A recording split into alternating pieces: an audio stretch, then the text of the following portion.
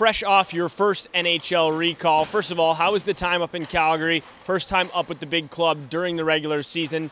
Up there for a few days, but just walk me through what the first experience was like for you.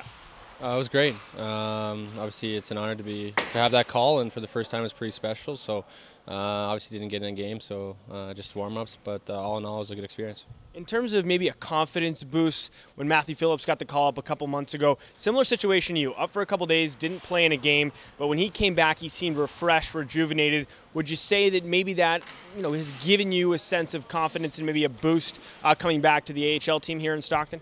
Yeah, definitely. I think it's nice to be rewarded and earn that call up. So yeah, I think coming back into tonight, I do have confidence, and obviously it's a big test for us tonight, so I'm going to need it. Anything that stood out to you while you were in Calgary, maybe certain guys that stood out or anyone that you could take some advice from as you're getting back and trying to progress your game down here in the American League?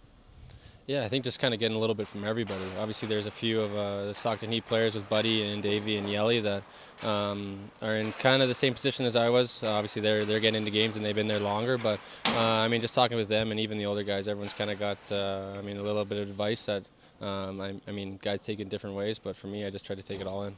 I'm sure it's now back to business for you. Stockton Heat are amidst a playoff chase in 2 big games this weekend against the Roadrunners here in Tucson. What's the message as you're going to try and be one of the more, I guess, veteran-laden guys with some more experience than some of the guys on the roster right now? What's the key for the group to try and get some wins this weekend?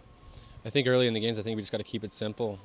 Try to play our game. We know that they're a good team and obviously got a lot of offense, and it's a big game. It's for first place tonight, so we're going to need everybody going top to bottom, so it'll be a good one tonight. Glenn, thanks for the time and congrats on that first NHL call-up, and best of luck to the group against Tucson this weekend. Thank you.